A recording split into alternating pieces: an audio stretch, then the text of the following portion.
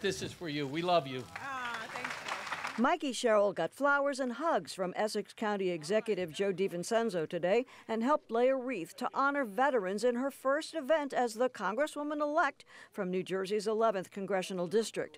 But even though an anti-Trump backlash helped propel her to victory, Sherrill's from a district the president won by a point in 2016. She's not expecting pressure to tangle with Trump. Not from people here in the 11th. I think people here, the expectation is we get some work done and Congress gets back to work and we see some real results here. Because right now New Jersey has been a little bit stuck with this tax plan and the constantly rising cost of health care and the lack of infrastructure funding. For her to win a Republican district the way she did was pretty amazing. I've been involved in politics for a long time.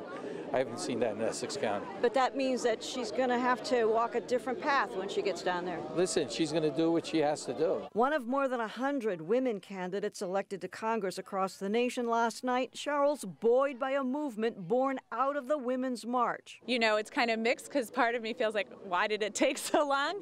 But I'm thrilled to see the kind of numbers, and hopefully we can continue to build on that. Sherrill says she still won't support Nancy Pelosi as Speaker. Neither will another moderate Democrat who won last night, Jeff Van Drew, who flipped the predominantly Republican 2nd District by 6 points.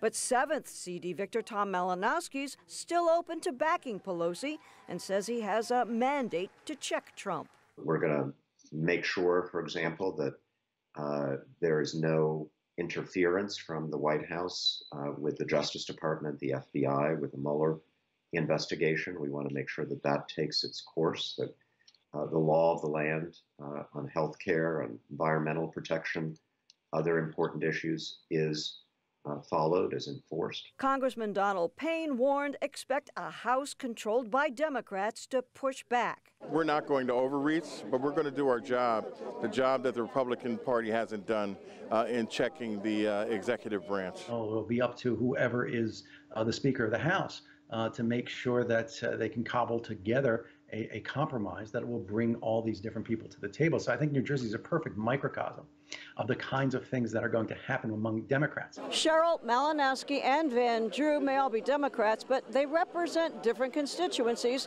and they'll be focusing on different goals as they head to the next Congress. In Newark, I'm Brenda Flanagan, NJTV News.